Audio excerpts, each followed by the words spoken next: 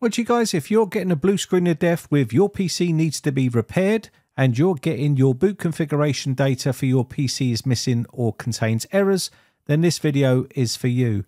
Make sure you unplug any peripherals in your computer before we boot up to a Windows USB flash drive. So you need to create yourself a bootable USB flash drive with Windows on it, and then we're going to attempt to fix this. So push any key to boot to that USB flash drive, and you should see something looking like the Windows setup screen here.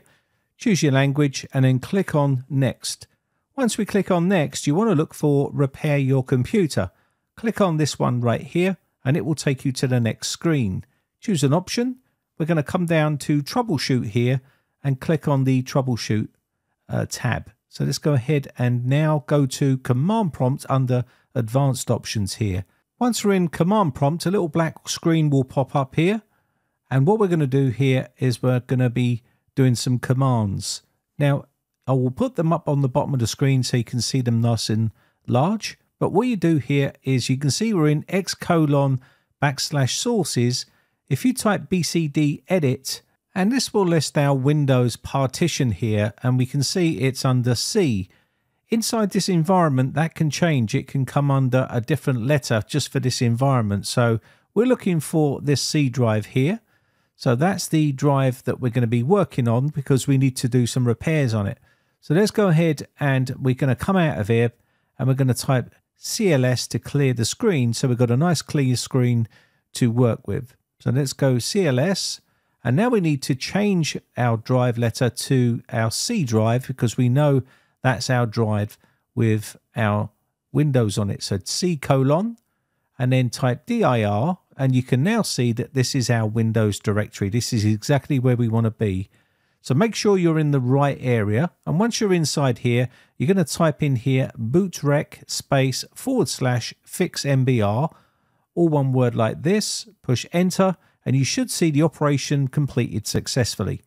Let's move on to the next one. Bootrec /fixboot is the next command. Now, sometimes this kicks up a error saying access denied, and we need to then do another command. You can see mine is saying access is denied. So next type bootsect, all one word, and then space /nt60 space sys.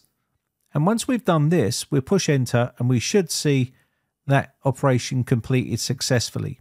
So I'll take it nice and slow so you can see. There we go. So now we've got that working okay. So now we can try our fixboot again. So let's go ahead and type bootrec /fixboot one more time.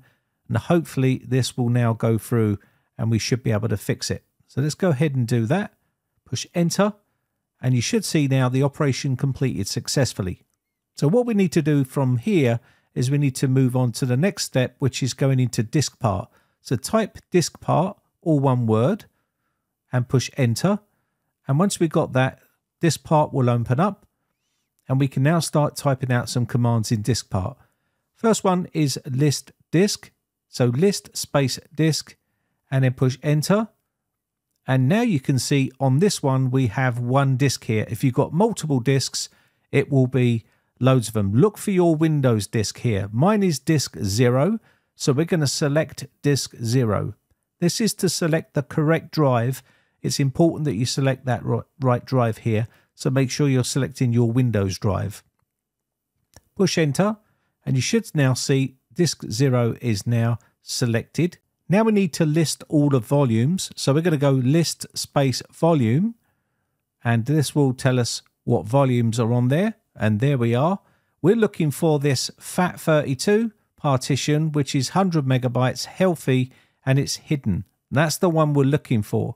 So we're going to select this drive here. Yours might be in a different volume, so bear that in mind. Mine is volume 3. Yours might be a different volume number. And the same will go for your Windows drive number. It might be different. So we're going to go ahead and select volume 3. So what you need to do here is type out the next command, which is select volume 3. And this will select that volume for us. So let's go ahead and do that. So I'll take it nice and steady for you. And once we've done that, we can push enter. and you should now see that the volume has been selected. So let's go ahead and do our next command here. So from here, what we want to do is we want to type out assign letter equals N. Now, if you are using letter N, then choose a different letter. Use a letter that you're not being used on your system.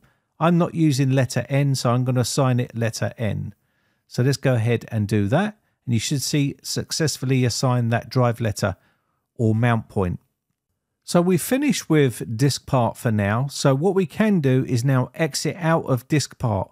So we need to type exit, and this will exit out of diskpart and take us back to the normal command prompt. So you can see leaving diskpart, and now we're back at our C:\/ command prompt. Change to the N directory, which is what we just did. If yours was a different letter, you need to type a different letter at that stage. Now we're going to do cd space EFI, and then we're going to go cd space Microsoft, and that's what we're going to do next, and push enter. And then we need to do cd space boot, and that will take us into the boot directory. Now you can do this in one go, but I'm going directory by directory here to slow it down for you. Next, what we're going to do here now is type out this next command, which is attrib space bcd space -h space -r space -s.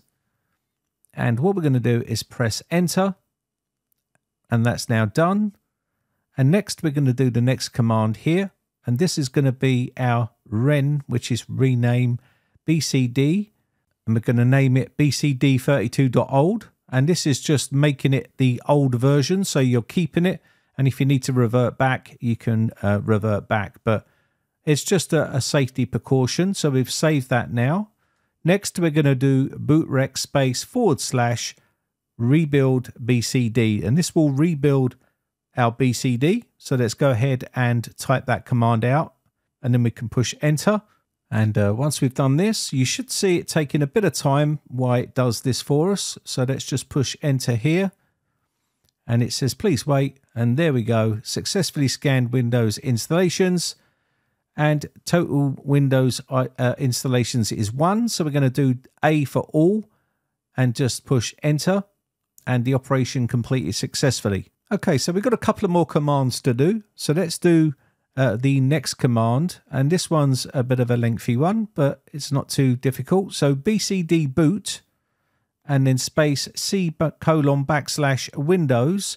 and then space /s, and then space N:, and then space /f space UEFI. Now, if your drive letter was different to N, you'll need to change it to the drive letter that you chose for yours when you did it. Okay, so push enter, and you should see boot file successfully created.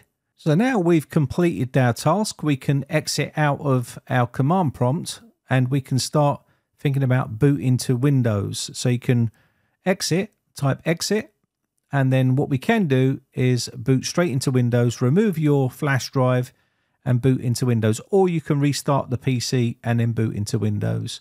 So you can see here, continue, exit, and continue to Windows. And once you've done this, hopefully you will be able to boot up and your blue screen will be gone and you will be back up and running. If you're still having issues, sometimes you might need to back up your data and start thinking about reinstalling Windows. And you can always back up your data by, booting into a pre-installed environment and dragging your data off that way.